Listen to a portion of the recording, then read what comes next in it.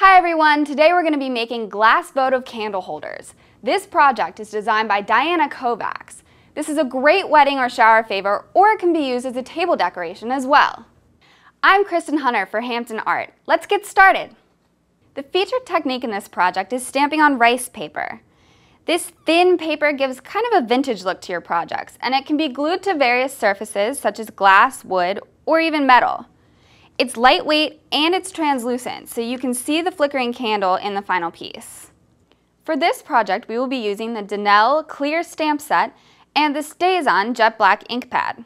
I'm going to create a collage effect on the rice paper by using the clear stamps.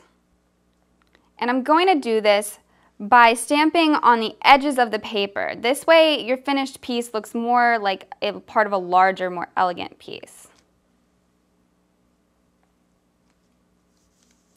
And maybe I'll do one over here on the corner.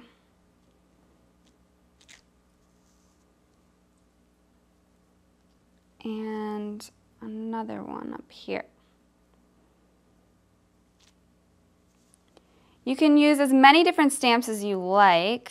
Maybe I'll try this pretty bird here.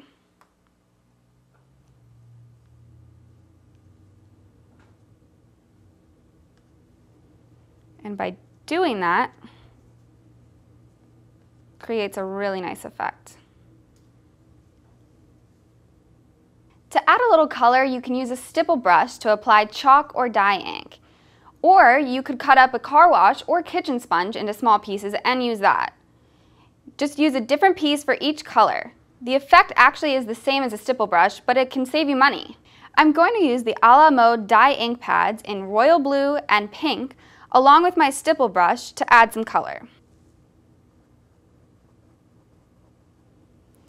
Add color to the reverse side of your rice paper. This way you're accenting but not covering up the stamps.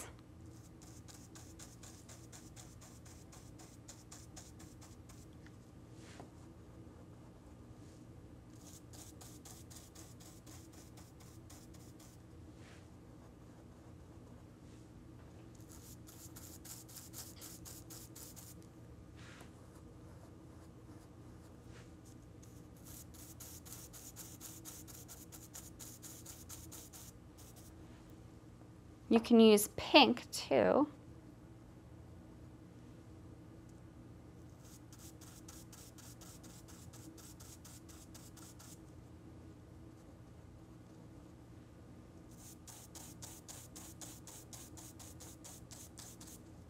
And that adds a really nice effect. Apply glue to a watercolor brush sparingly. Just brush it out because too much glue is going to be bad in this situation. Apply the glue down one side of the glass votive. Touch your paper onto the glue line.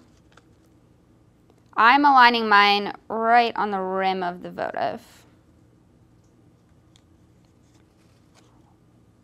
Once you've done that, work your way around the votive with the glue.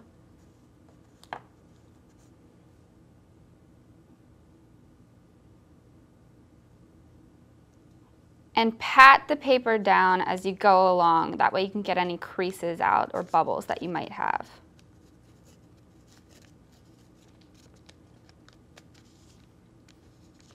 To finish up, paint glue on the end, brushing off the edge of the paper.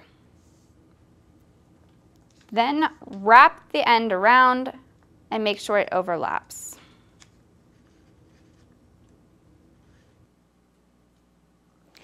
Fold over the rice paper to finish off the bottom.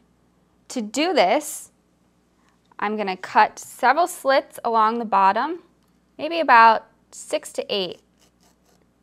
This will create tabs so you can fold them over. Using a craft brush, you can apply glue to the bottom of your candle. And once you've done that, you can start folding over your tabs, applying glue over top of the tabs as you go along so you can overlap them that way.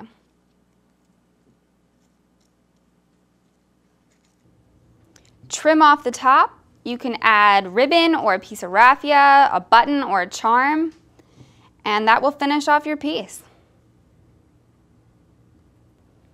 For Hampton Art, I'm Kristen Hunter.